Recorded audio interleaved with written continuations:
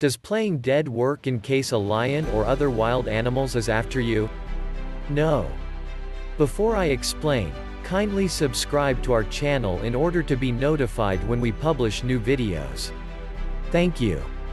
Now, the playing dead strategy is merely effective when the animal is attacking you because it sees you as a threat. And is usually the route you would like to go with animals like moose, bears, just about any bird, etc. Those animals that prey on both fresh meat and carrion, like big cats, however, will gladly tuck away to you as long as you're not too putrefied.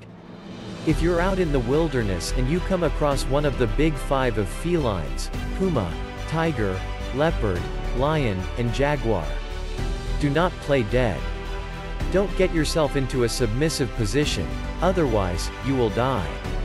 Ultimately, a cat is the worst animal you can come into conflict with on land.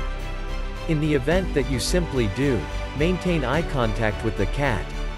90% of the time, a big cat won't attack you while it knows you see it. Tiger hunters in Asia would wear masks on the back of their heads because of this. Just stare at the cat, and if it doesn't go into the reverse right then, advance towards it while talking during a loud, low voice. Stomp your feet some. Anything to freak out that animal and make yourself look as unprey-like as possible. The only real danger to this strategy, besides, the enormous animal waiting to maul you, is within the case of lions because while you stare one down, another is sneaking up behind you to crush your spine and windpipe like a can of Coke. And if you get attacked before you realize where the cat came from, your fate is pretty much sealed. Playing dead works well with bears because bears generally attack people defensively.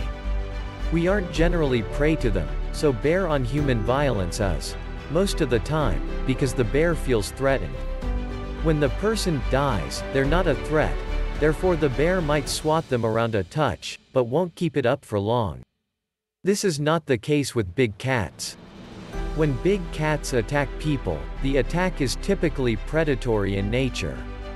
So once you die, it's not, oh, hey, not a threat, let's go, it's, oh hey, dinner time. So I would suggest avoiding the play dead option. Few animals like eating another animal who has obviously already been dead for a short time, due to the growths it'll have. Some animals have digestive systems that are able to affect that, but most don't, which is why the possum plays dead. It can make itself smell dead, too, so other animals will avoid it. You can't smell dead, so even if the tiger hadn't seen you running away, so might not think you were freshly dead if it thought you were dead at all. You certainly wouldn't seem to have been lying there for a week. Your corpse is still fresh enough, and easy to catch and tear up. In general, do not play dead, especially with the big five.